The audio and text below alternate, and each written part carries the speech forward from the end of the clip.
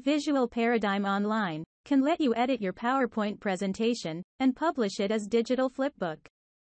After log in to your VP Online workspace, select Presentation under Apps.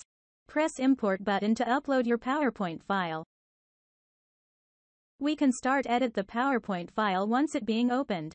For example, we can update the textual content, adjust their font size, or even edit the images inside the presentation. When finished, press the Share button at the top right, and press Preview Book button to have a look about how the presentation will looks like as a digital flipbook.